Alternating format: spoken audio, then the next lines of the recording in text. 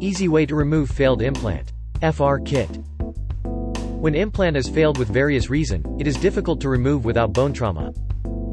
First, remove implant crown. Connect fixture remover screw with hex driver. Tighten remover screw up to 50 Nm.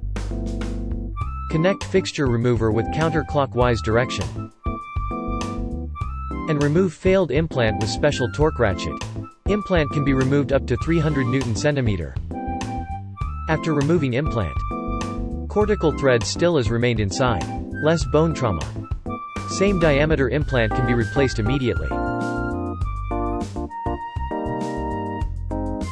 NeoBiotech.